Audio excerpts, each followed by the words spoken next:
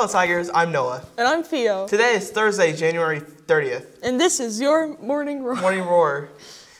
Super Song submissions are open. Submit anything you've created. Art, films, writing, poetry, 3D art, textiles, anything. Using the QR code posted around the school. Or go to bit.ly, it has a UR code, I'm not reading that. OU is hosting their first ever Minority Health Sciences Conference on March 8th. It is geared toward minorities in STEM exclusively for high school students from across Oklahoma. Applications are due February 9th at 11:59 p.m.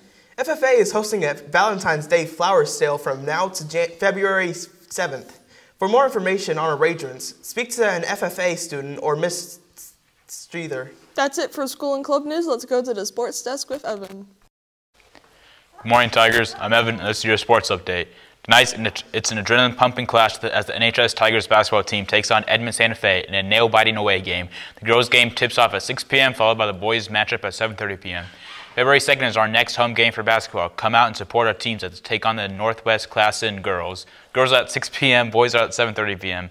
Varsity Wrestling takes part in the Junior High All-State Wrestling Tournament starting Friday. The match is from 7:30 p.m. to 9 p.m. As always, stay tuned into the Morning Roar to stay updated on winter sports. That's it from the sports desk. Back to you. That wraps this episode of the Morning Roar, I guess. Teachers, we want your announcements on the Morning Roar. If you have any events or news you'd like on the Morning Roar, you can email Mr. Davis, fill out the Google form, we'll put it on the Morning Roar channel on Slack. You know what to do. Yeah. Don't forget to like and subscribe to our YouTube channel. And follow us on our Instagram at NHS Morning Roar for more updates, probably. And remember, it's always, you have to read it. And remember, no. Roar.